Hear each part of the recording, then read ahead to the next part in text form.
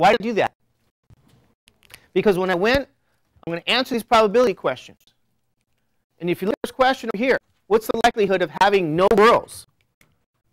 What does have no girls mean? 0 what?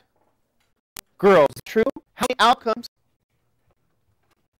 consist of having 0 girls?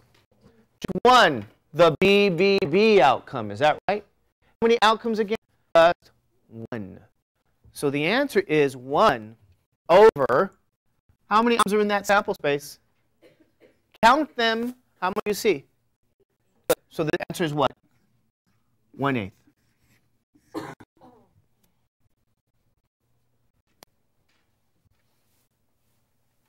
It's 1/8. You guys okay with that?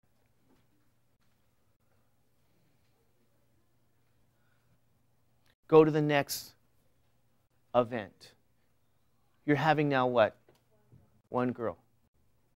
How many outcomes in the sample space again? 8. How many outcomes consist of having exactly 1 girl? How many? The BBG, the BGB, and the GBB. How many of them? 3 outcomes. So this likelihood is 3 over what? 8. See what I'm saying? And how many outcomes consist of having exactly 2 girls? 3. So this also is what? For 8. All girls. What does it mean to have all girls when you have 3 children? What does that mean? Well, you say, all girls is the question? Huh. Where do you have all girls at? Not here. This is all boys. Oh. G. Having all girls is the same as having girls. So how many outcomes consist of having all girls? 1. So it's also 1 over 8. How many guesses so far? Oh, then we should just give you guys the test now and go home, right? No? At least 2. Oh, no, at least 1. Sorry. At least 1 girl. How many outcomes consist of having at least 1? How many girls do you have for this outcome? 0. How many do you have for this outcome? 1, 2, 1, 2, 2, 3. So how many outcomes consist of having at least 1 girl? How many outcomes? Remember, there's only 8 outcomes here. What? 7 that consist of having at least 1 girl. So the likelihood is 7 over what? 8. You guys okay with that? 7 over 8. Now notice this. If you're somebody who says, you know what, I want to have daughters. When you have 3 children, the likelihood is what? 7 over 8 that you'd have at least 1 daughter. They're not asking you what's the likelihood of having exactly 1. They're saying it's 1. It means 1 or more. Okay? At least 2. What does at least 2 mean? 2 or more. At least 1 is 2 or more.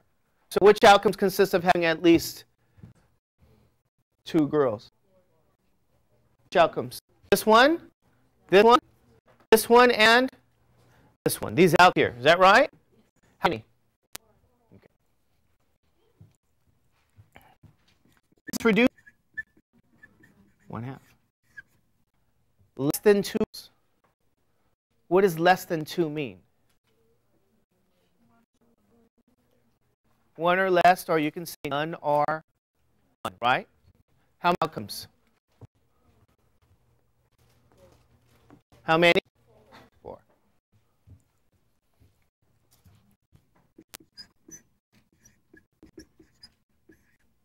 No more than 2. No more than 2. What does no more than mean? What does no more than 2? If I say, Ashley, this is a true story. You can have no more than 2 outfits from no more than 2. What does that mean?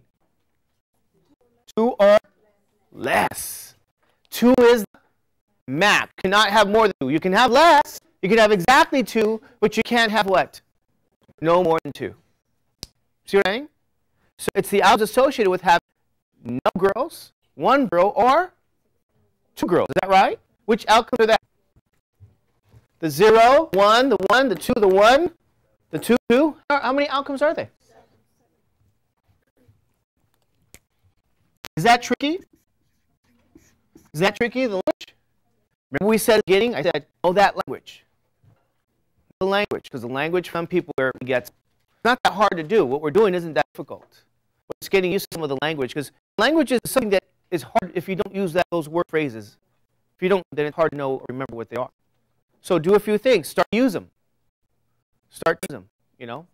Again, the multimedia lesson, I have a lot of this there, even the language part, you know, because again, I already used in the beginning for experience. This is where people kind of have a little trouble with these details. Okay? So no more than 2 means just that. 2 is max. Start to use the language. Mochi, does anybody ever tell you like you can have no more than 2 cookies before dinner? No? Or you can have as many cookies as you want. Yeah, you can't have a lot of cookies before dinner. Right? Okay. You guys okay with this? You sure? Anybody have any questions? How do what? Be careful, not pairs. They're really not pairs. Pairs are 2, right? How do you get the outcomes?